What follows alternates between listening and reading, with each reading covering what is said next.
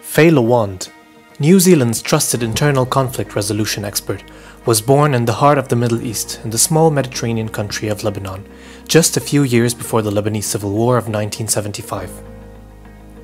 The Middle East, as you know, is a very conflicted part of the world. Faye was born into this troubled environment, and even though Faye and her family left the area of conflict early on, she took the patterns of internal conflict with her, as she moved from country to country, from one part of the world to the other. We were some of the lucky ones. We got out early, and we were unaffected by the war. Were things she heard all the time while growing up, so she didn't question it. That's what she kept telling herself and willing herself to believe. Growing up, I knew there was so much to be grateful for, but yet I wasn't able to feel grateful. It was really frustrating. I wasn't able to access any of those positive internal states that come with gratitude. There was a deep disconnect. One of the countries Faye lived in as an adult was the exotic island of Curaçao in the Dutch Caribbean. She moved there for a teaching position at one of the top international schools on the island back in the early 2000s. I was living where other people come to vacation. It was a chapter of my life that was full of fun and adventure and friendship and mirth. Life was a party, and I loved each and every single moment of it. In 2006, Faye became an aunt for the very first time to a gorgeous nephew in Lebanon. She planned a trip to Lebanon over the summer vacation to meet him and to be with the family. She hadn't spent any considerable amount of time in Lebanon since she was a child. It was a beautiful family reunion. I fell in love. I fell in love with my nephew. I fell in love with Lebanon. I fell in love with the warm and welcoming lifestyle of the Lebanese. I didn't want to leave. I started planning a return to live and work in the country where I was born. I loved it so much. Early during her stay in Lebanon, Faye had planned a little side trip to Istanbul, Turkey, for 4 days, and then should have returned to Lebanon for another 4 weeks of vacation. So she packed for the 4 days. I had a really early morning flight, and I didn't want to wake up anyone from the family. So I didn't say goodbye to anyone. I didn't kiss anyone goodbye. My thinking was I'd be back in a few days' time. I never made it back to Lebanon that summer. The Israeli invasion of Lebanon of 2006 happened while Faye was on her short getaway to Istanbul. Airstrikes were everywhere. The airport shut down. There was no way of getting back in. All options, land, air, and sea, failed. She was desperate to go back home. She couldn't fathom the idea of not saying goodbye to the family. My heart broke with sadness and with loss. I was forced out and away by chaos and conflict. The emotional overwhelm had been a repeating pattern throughout Faye's childhood. With no way to get back home to her family, she ended up buying a new one-way ticket from Istanbul back to her base of Curaçao. She returned with no luggage, no house key, and no car key. Everything was left behind in Lebanon. I was not okay.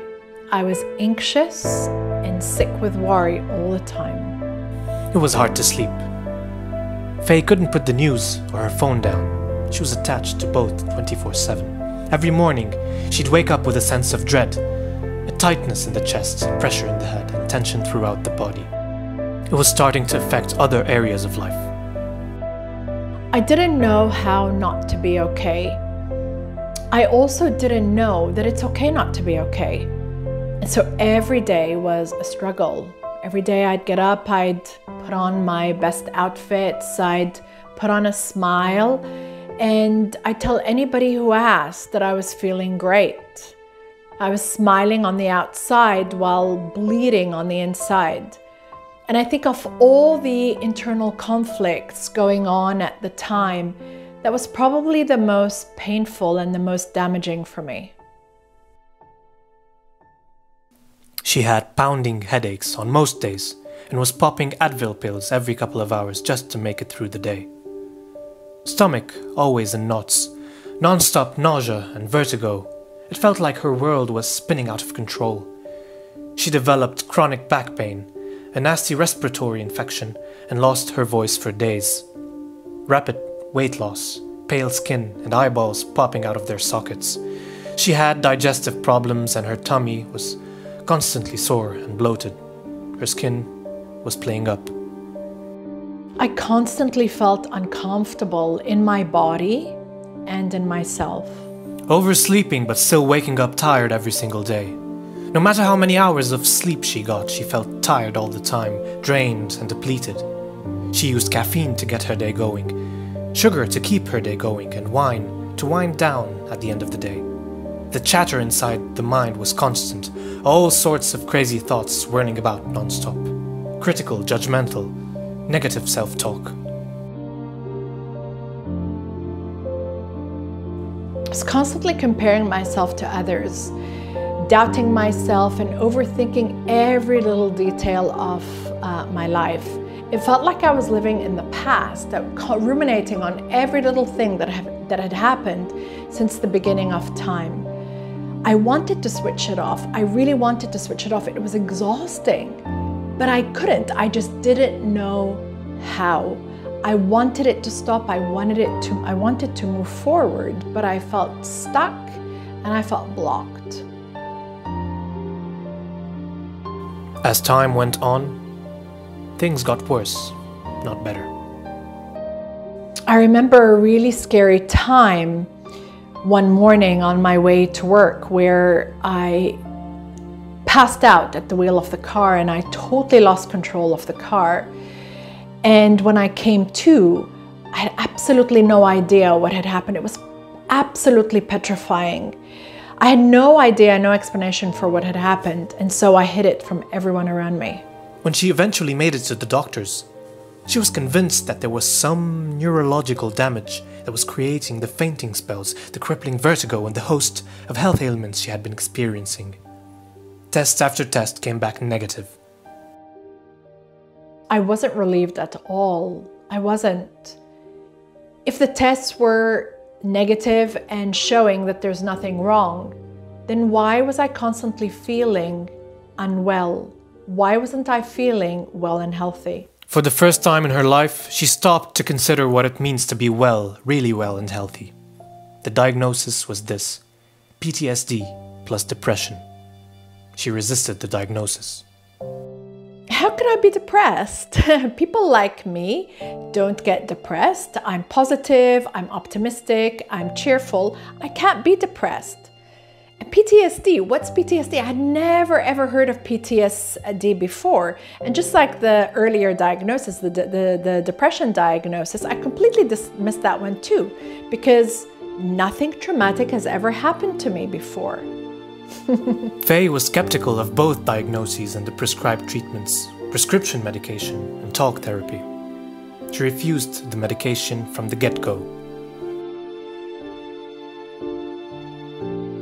The doctor urged Faye to reconsider because of risks of long-term imbalance of serotonin and other hormones to the brain. "What will you do? How do you plan to get better?" he asked with a genuinely caring tone. I'm going to eat well, I'm going to exercise, manage my stress, and have positive thoughts. That surprised her as much as it surprised the doctor. Being a party girl at the time and living the party life, Faye had no idea about the mind-body connection. So in that moment, I intuitively knew that health and well-being were not just about the physical. That what we think, how we eat, how we feel, and how we live, they all impact health and well-being. Now this seems so obvious to me now, but back then I had no idea. I was absolutely clueless.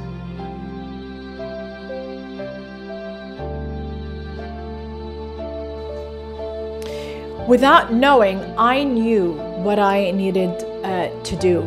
I wanted to get better, and I wanted to do that on my own terms. I knew I had it in me. Faye knew that she wanted to do this in a way that was natural, in a way that didn't involve medication and its nasty side effects. She wanted a solution that got to the root cause of the issue and didn't involve repeatedly talking about the problem. A afraid of the non-conventional approach wouldn't work for her, and afraid that the medical establishment might be right about making things worse if she didn't go on medication. Faye was determined. She wanted more for herself and more for her life. However, she had no idea how to get started.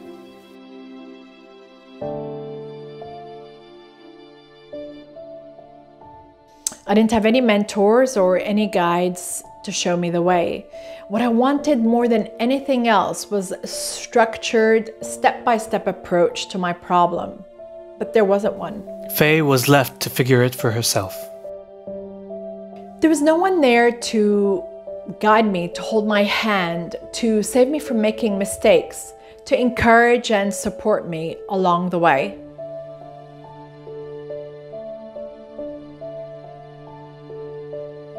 Faye's plan to exercise, eat well, manage stress, and have positive thoughts was working. There were some noticeable improvements. Fainting spells stopped, and so did the vertigo. Faye's sleep was better, and her mood was improving. She was learning about and applying traditional techniques of self-care and stress management, such as diaphragmatic breathing, Epsom salt baths, walks in nature, journaling, gentle exercise, adaptogens, and adrenal tonics. But Faye was still anxious a lot of the time. She was unable to really relax, and she was still feeling unhappy, unfulfilled, and out of balance.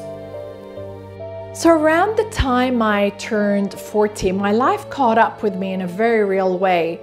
At this point, I was living in Dubai in the United Arab Emirates, and I was doing some teacher training at one of the local universities there.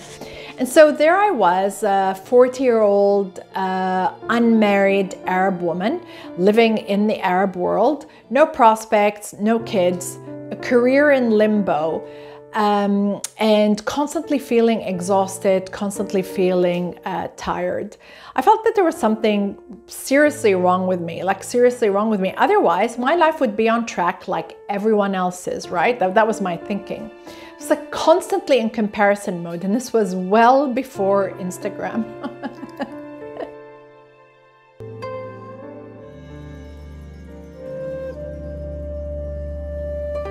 It was about that time that Faye heard about the subconscious mind and a form of therapy to access the mind and reprogram outdated and unwanted patterns of behavior.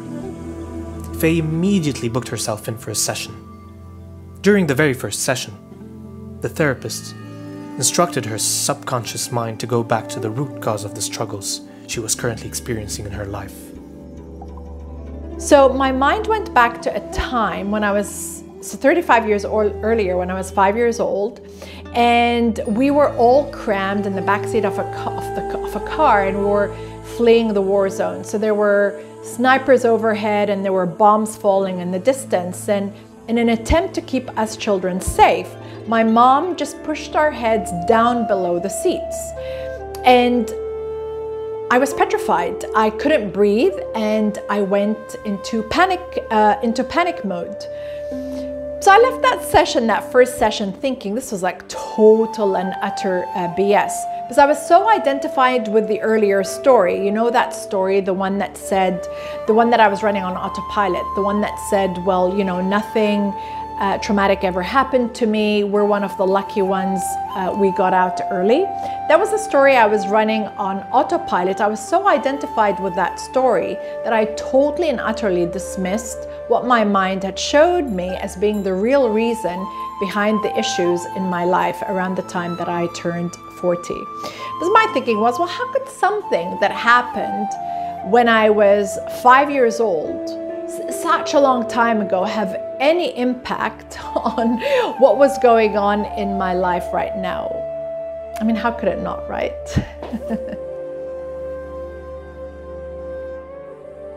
Faye soon realized that there's no way that what happened in the past wasn't affecting what was happening in the present.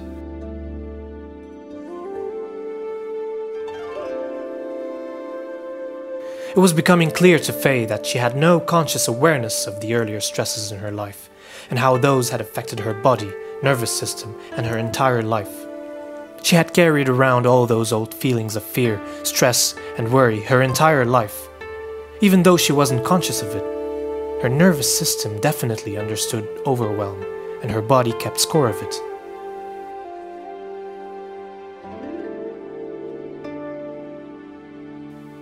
After the initial skepticism faded, Faye went on to do a lot more of the internal work. She delved deep into yoga and yoga philosophy, meditation and mindfulness, coaching and clinical hypnotherapy, neuroscience and coaching, breathwork and relaxation, the mind-body connection, and all about the powerful human mind. This internal journey led Faye to many profound and life-transforming realizations. There's no doubt in my mind, absolutely no doubt whatsoever, that what happens on the inside is 100% responsible for what happens on the outside. When the inside is overwhelmed, the outside cannot be calm. When there's conflict and worry on the inside, there can't be calm and fulfillment on the outside. Conflict and calm cannot coexist.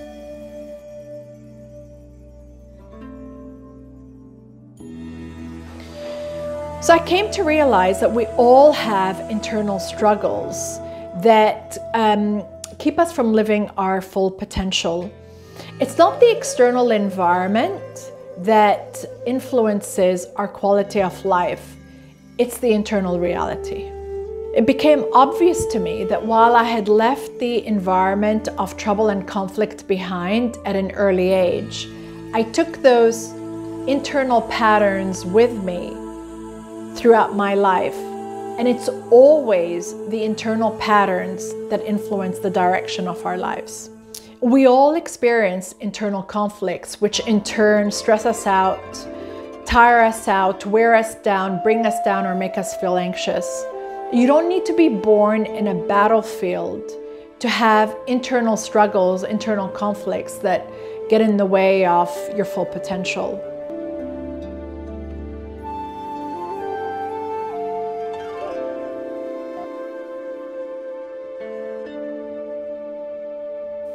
Faye described the healing that followed as a deep cleansing of body, mind, and self. A purging and release of all the old, outdated, unresolved internal conflicts that had robbed her of her joy, health, and vitality.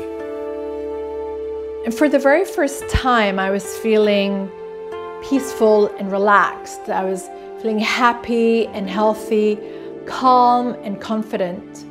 I was enjoying life once again, or maybe for the very first time. And this time I wasn't pretending that I was. It was great. The chronic headaches, the back pain, PTSD, anxiety attacks, depression, chronic fatigue, compromised immunity, and skin issues, all gone. All symptoms naturally disappeared without any medication or any of the nasty side effects that come with prescription drugs.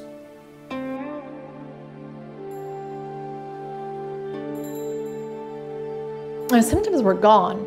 And they were gone because I managed to get to the root cause of the problem and to resolve that internally. It was in that moment that Faye came to realize what she now teaches and preaches.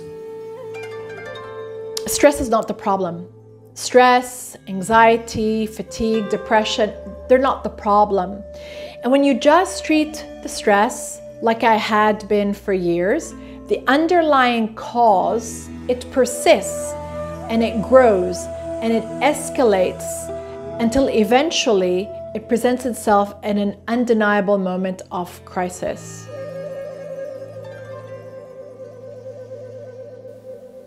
Resolving those internal conflicts resolved the stress and all the other chronic conditions that are associated with stress.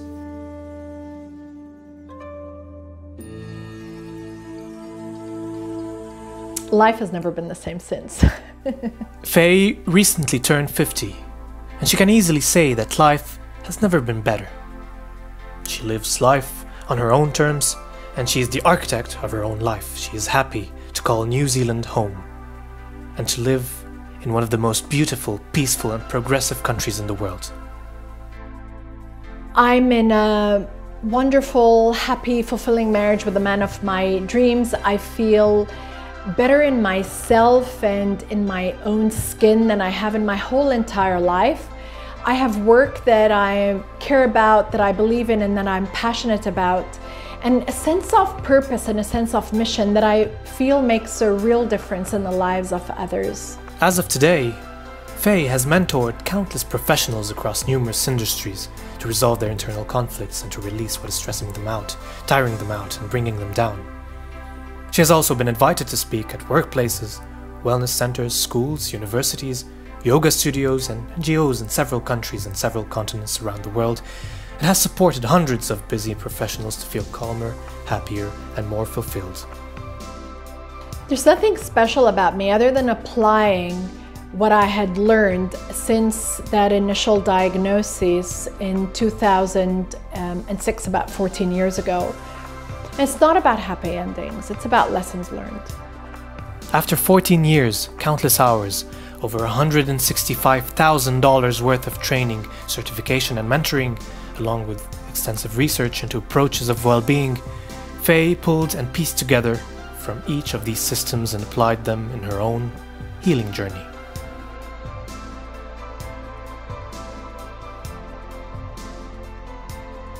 She coded everything that worked for her into a proprietary system that takes busy professionals from conflict to calm, from internal conflict to full potential. My system is now able to do for others what I needed someone to do for me after my initial diagnosis in 2006. I'm able to provide the system, the support, and the sense of community that I so desperately needed when I was searching for a solution.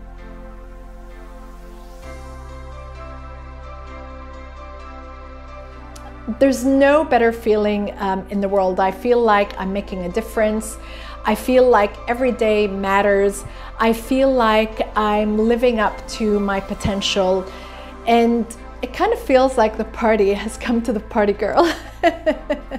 Change and transformation can be yours as well. If this story resonates in any way, then reach out and find out how you can go from internal conflict to full potential with the right systems, support, and sense of community. It's time for you to write your happy ending too.